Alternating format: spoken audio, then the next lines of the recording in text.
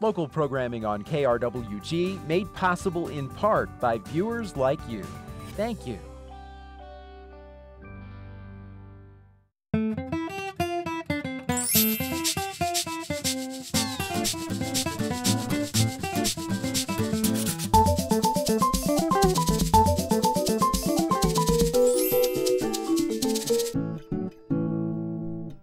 Hello, welcome to Fronteras, A Changing America. My name is Monica Ortiz Uribe. On today's show, our guest has traveled the length of the U.S.-Mexico border, from Tijuana all the way to Matamoros. He's photographing artists in this region, from painters to sculptors to poets to actors. So I'd like to welcome our guest. His name is Stefan Falke, and he just spent 2 weeks in Germany. So welcome, Stefan. Oh my gosh, I'm sorry. Yes, you're from Germany, but you spent 2 weeks in Ciudad Juarez. All right. So tell us where you're from and what you do. My story is confusing. I'm from Germany, but I live in Brooklyn and just spent 2 weeks in Juarez, which was just one of the cities I visited along the border. As you mentioned, I was traveling all the way from Tijuana to Matamoros, to Reynosa, Nuevo Laredo, Juarez. I'm on my way to Nogales. So what are you doing? Tell us about this project that you've got along the border. The project is about artists along the U.S. The project is called La Frontera, Artists Along the U.S.-Mexican Border. And the idea behind it is, there's really not a huge idea behind it. I'm German and I grew up with a big wall in my own country. And that wall came down, and this wall is actually still coming up. It's still being built as we speak. So I was always interested in the physicality of the border. So I wanted to go to the border and see it and understand it.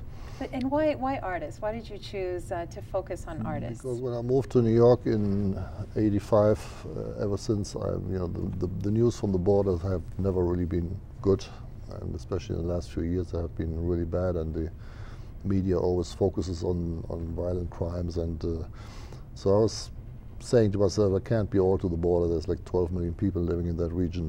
They can't be all involved in crime and bad behavior. So I thought I singled out artists just to show a cultural side of the border that we never really see, and a kind of, if you can call it, normal life along the border, because there's a lot of people who just go about their lives, and but I can't show all that, so I singled out artists in order to show the cultural side of the border. Well, and then so tell me, how do you get here, and how do you find these artists? This is your first time along the border, right? So yeah, tell us how you... I started this project actually in 2008 in Tijuana, and went back in 2009 when things were pretty bad over there too.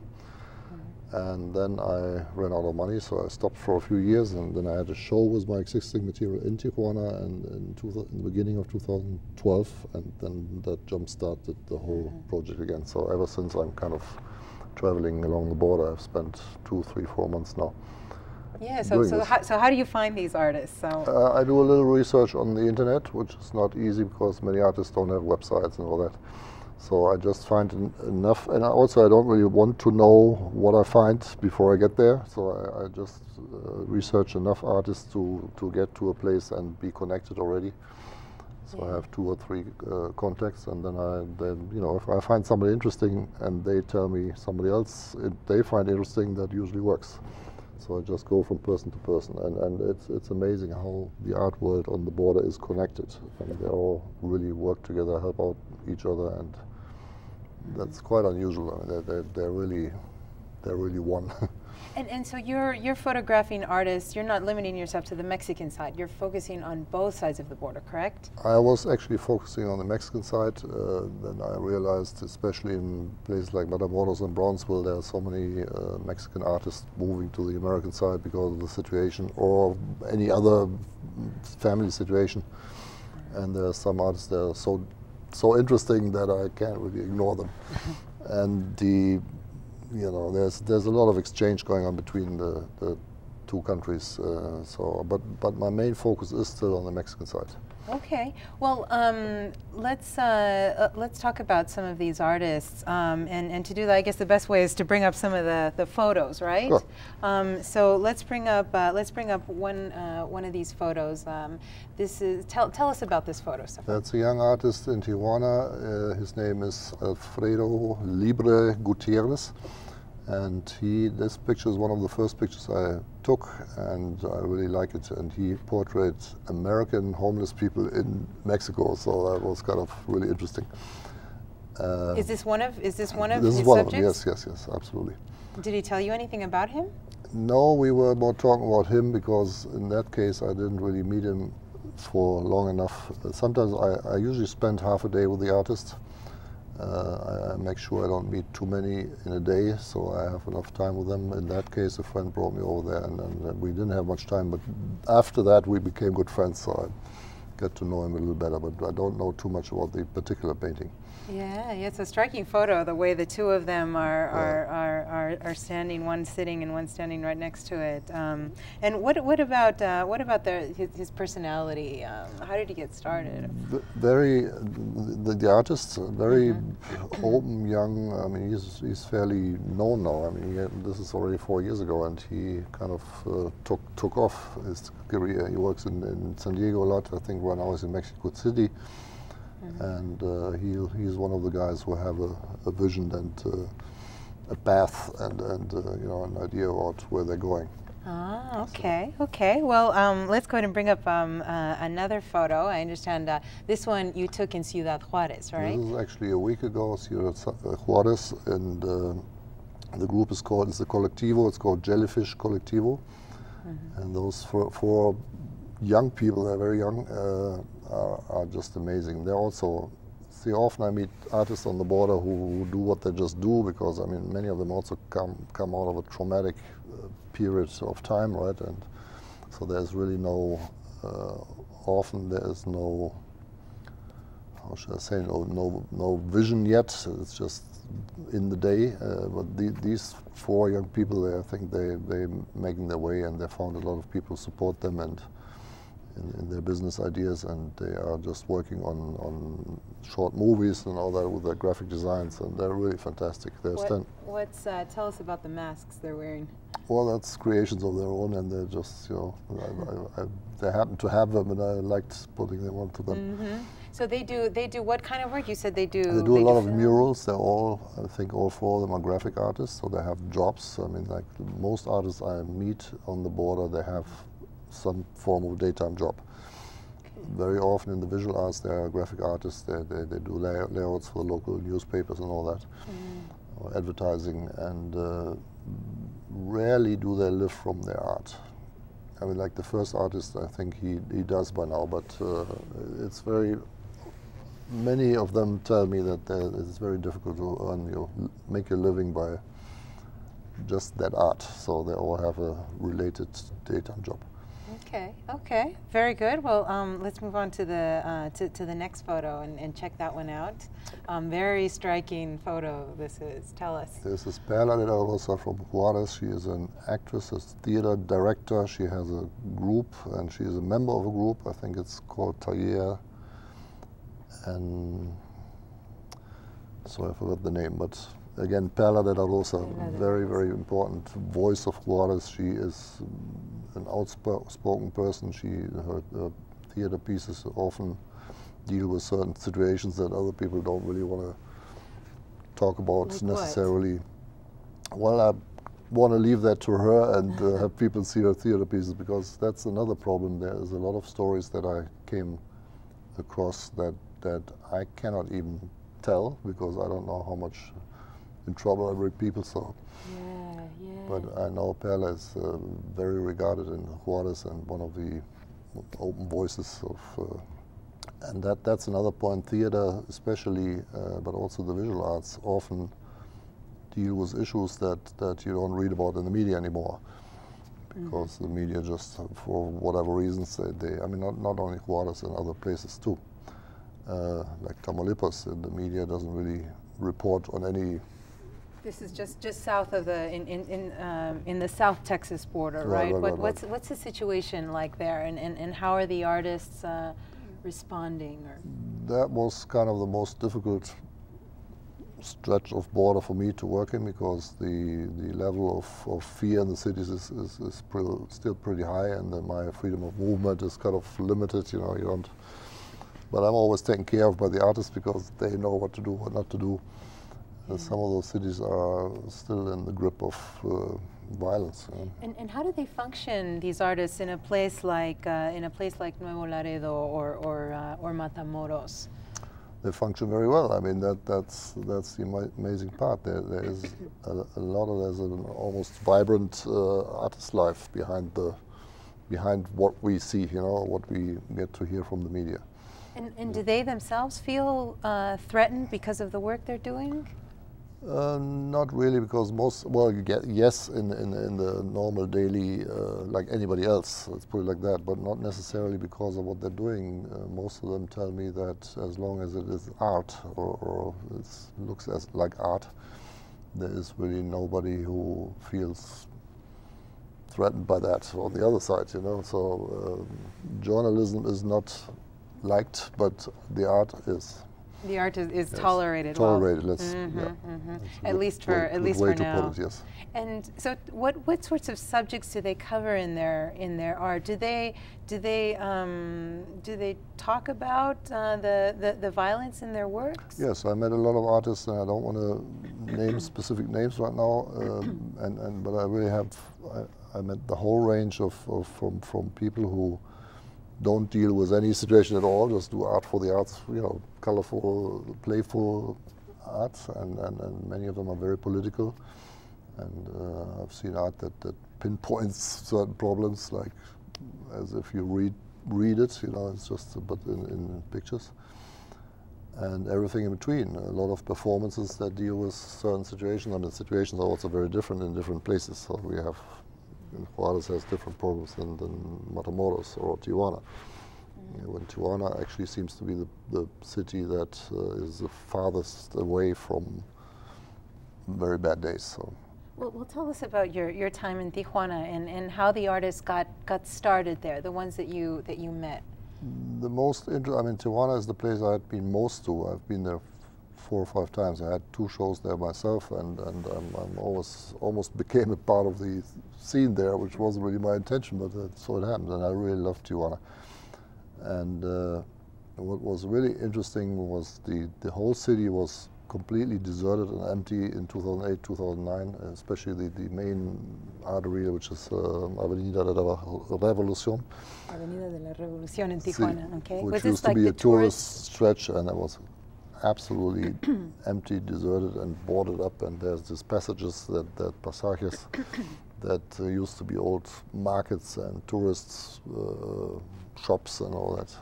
They're almost like underground cities. I mean, they're huge in parts. And so the artists, now that I came back in 2012, I mean, all these places started to open again. All galleries and little tiny cafes, sometimes with a little espresso machine, and that's basically it. Usually very young people who reorganized the city, at least downtown Tijuana, and they all say, like, we used to do all this for tourists, which they're still not coming. I mean, there's single tourists, but you don't see tourism really in that sense. Like in the numbers before 2008? Not even, I mean, it's like day and night. Yeah. And, but they say now we want to have fun too, you know, we don't do it for the tourists, we do it for Tijuana, for ourselves. And there's an amazing life sprung up in downtown Tijuana. It's just great to see.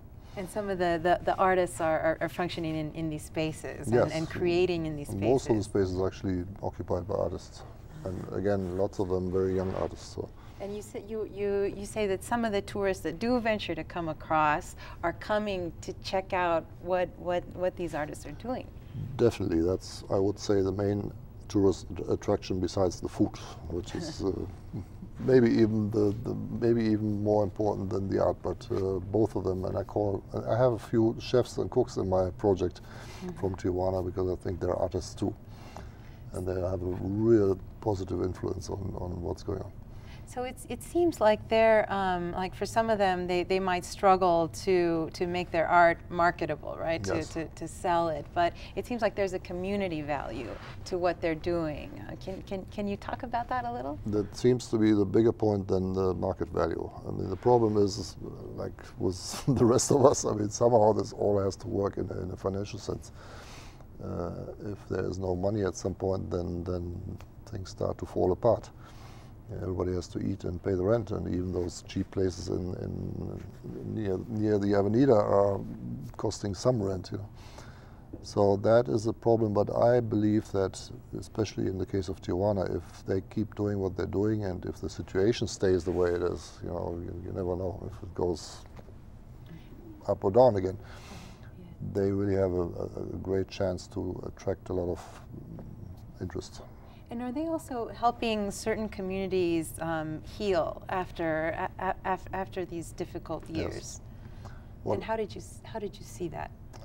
I see that especially in the teaching. I mean, I hardly meet any artist along the border who doesn't teach in any kind of form, and usually children. And I guess like anywhere else, I mean, that's our biggest chances to, and they have in part going through the same traumatic periods of time than the grown-ups have. So, and I see that all over the place, that people teach, and that is wonderful to see.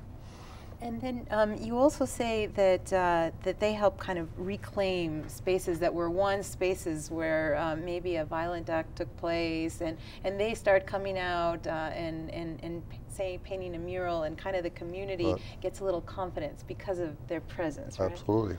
Yeah. Yeah, the activity alone, I mean, that people are out and doing stuff, painting murals. Just visited muralist Melo in Juarez.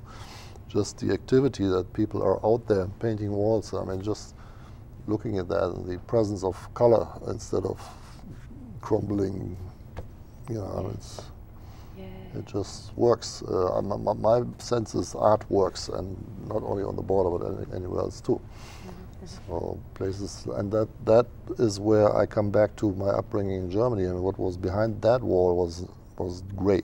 I mean, it's a totally different story. What now? Gray. I mean, there was only gray. It's a complete different story because that was a communist state behind the wall, and this is colorful Mexico, you know.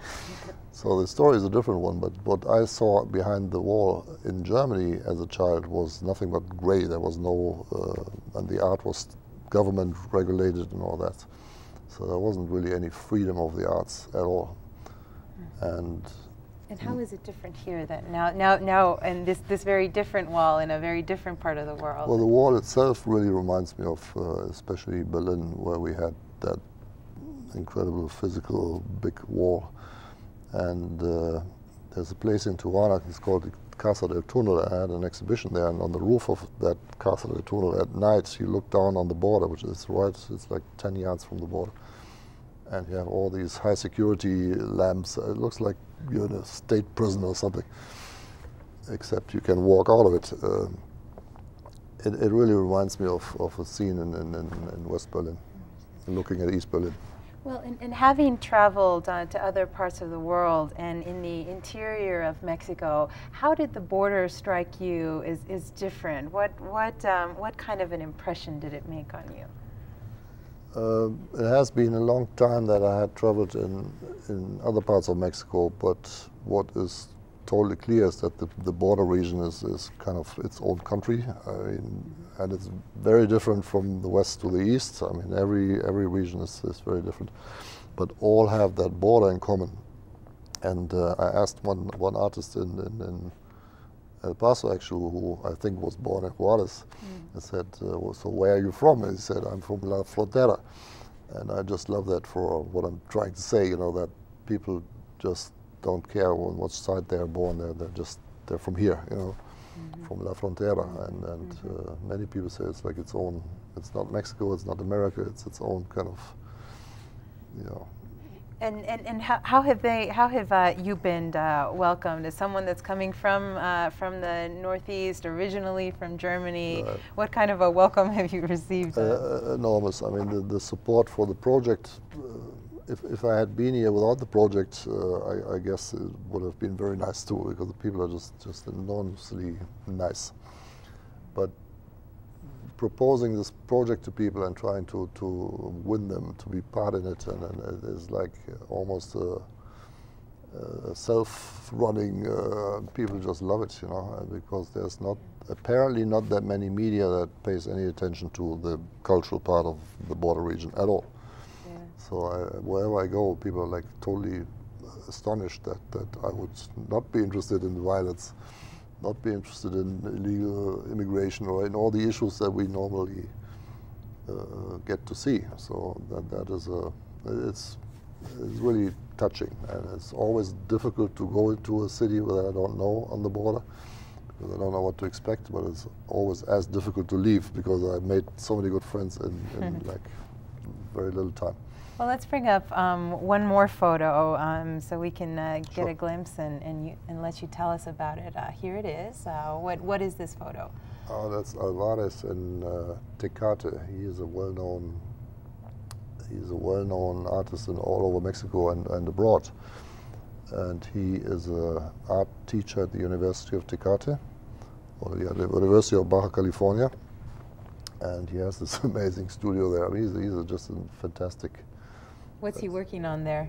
He's actually holding a little piglet that he created from clay. I mean, he's just he's good in every discipline. He does huge sculptures, he does paintings, he does, and he has a stack of, I think, 20 or 30 of these jeans shirts in the corner. He wears the same clothes every day, but they're always new. He's just an amazing character. Wonderful, wonderful. So, so then tell us how is your project funded, and what kind of support do you receive? I got the first few visits to Tijuana. I've funded myself. I'm a professional photographer. I work on movie sets and I work for magazines. I do stories often about artists. That's somehow how I got this idea, because I work a lot in the cultural fields. Do you know, life stories about artists for German magazines, international magazines.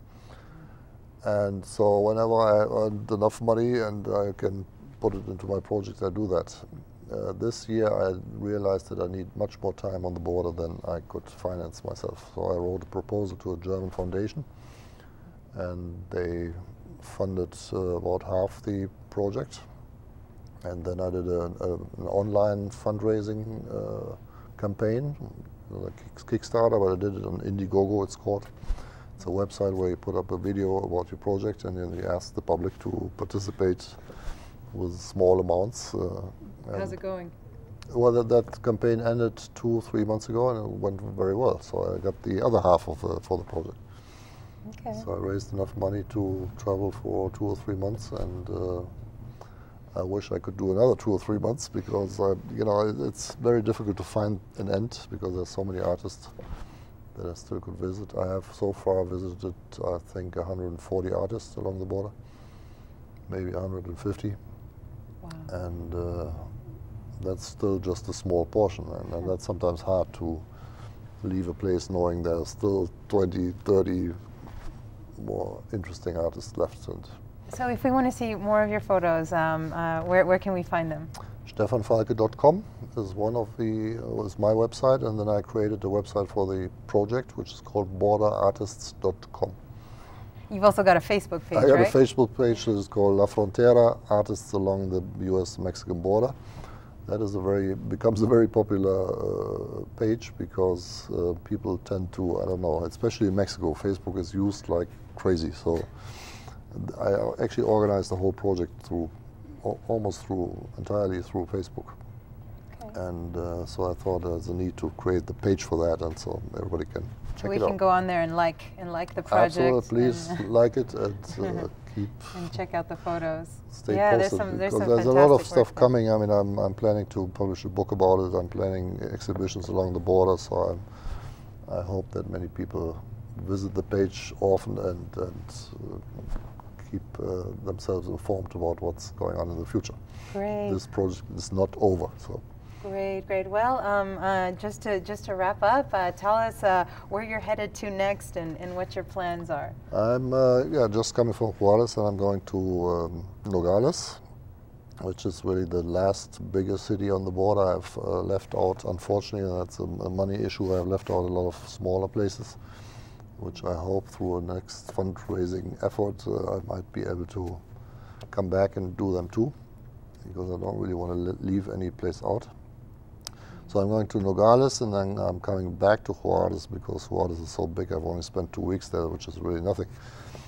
So I will be there for, I guess, another week. I will have a lecture about the project at the Rubin Center in El Paso on February 5th. So that's a little presentation. I think it's 6 at night. And so that's another reason why I have to come back. Luckily, I love doing that. And so I'll be in the area for a while. Very good. Well, thank you very much, Stefan. It's a pleasure to have you on the show. Thank you for having me. Thank you very much. And your work is fantastic, and I hope our viewers will take the time to check it out, because it's really fun and it's really colorful. And like you said, it's not even for those of us that live here, we haven't quite spent the time, and we don't really know the artists that. I think they all deserve our attention. I mean, not only mine with the project, but there are so many great artists and other artists who are very courageous. There's a lot of people out there whom we don't pay attention to, and I think they totally deserve it. Very good. Well, thank you so much for coming, and Thanks for having me again. safe travels. Thank you. Very good.